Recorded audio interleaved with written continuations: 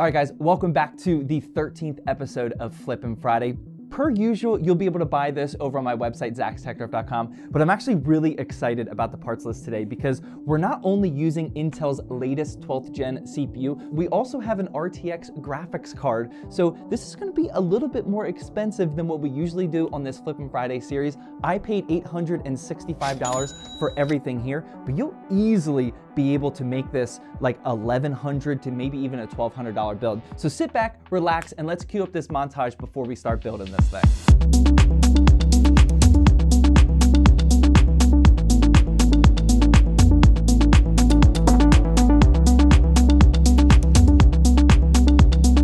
Real quickly, just going over the performance parts before we start building this PC. I'm super excited that our CPU is none other than the Intel 12th gen i3 12100F. Very excited to be getting the 12th gen Intel chips on this Flippin' Friday series. That's gonna be plugged into this Gigabyte B660M DS3H. The DDR4 version we're using just to keep costs down, which is really important for a flip like this. And then the RAM is none other than the white Meta RAM kit, the Glowway 2x8GB kit, clocked at 3200 megahertz, and paired with all of that is none other than an overpriced graphics card that I personally paid way too much for, but you don't have to anymore, is the EVGA XC RTX 3060.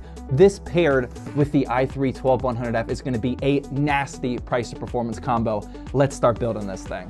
Real quickly, I just wanted to remind you guys that today's build was indeed activated with Windows like all my other PC builds and flips, and I personally use GVG Mall, which is also the sponsor of today's video. Right now, they're actually increasing our normal 18% discount all the way up to 25% off, so you can get a legit Windows 10 activated version without that nasty watermark for a really cheap price. They also have other great products on other software like Office 2021 and even some game keys from platforms like Steam, Origin, and Uplay, and they even have console stuff too like PSN and Xbox prepaid cards as well. Activating that Windows 10 on your computer is super simple to do. The entire process of buying and activating takes like 5 minutes total, so make sure you click that first link down in the description and don't forget to use discount code ZTT18 for 25% off. So we got the 12100F installed, and I real quickly just wanted to explain why I'm so excited about this CPU. So by itself, I've been buying these for around $100 to $110. Right now, today, they're $99 over at Micro Center. So just for the value alone, they're really good. And with the cost of B660 motherboards like this, it's just becoming more and more relevant for these budget to mid-tier flips. But the other sneaky reason why I like it is because I'm in love with the stock CPU cooler, specifically with this teal color. Like that by itself looks so good.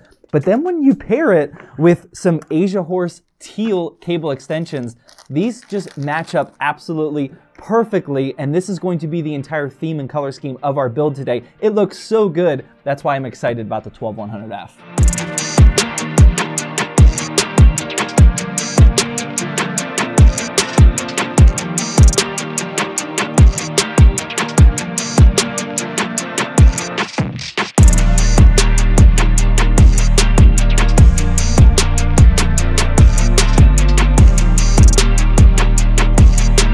So now that we have our motherboard and our power supply prepped and ready to go, it's time to get out the case here.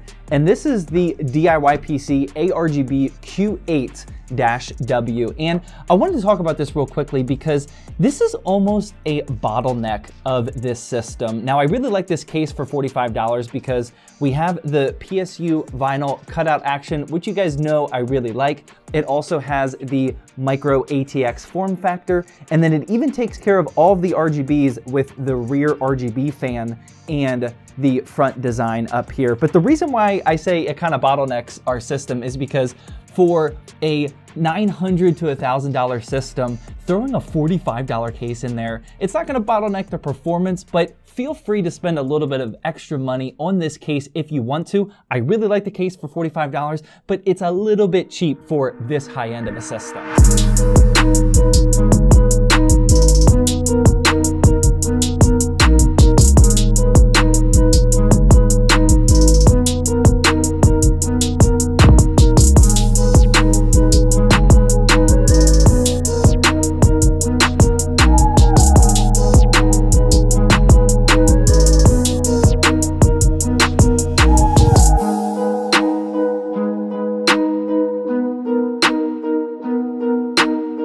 finally, the last part that we're installing is, of course, the graphics card. And I wanted to quickly explain this because this is the EVGA RTX 3060, and I personally paid $511 for it. This was actually a pretty solid deal during the GPU shortage, but obviously now that we're no longer in a shortage and we're kind of in a surplus, this is a very bad deal. So if you are going to copy this build as a build guide, I would be aiming somewhere around the $400 to $420 mark. I just saw an MSI one sitting on Newegg all day yesterday for $410. So you're gonna be able to get a little bit more of a profit than what I did with this RTX 3060. So keep that in mind, but we're still gonna make a profit on this one, even overpaying for it. But good thing the GPU shortage is over.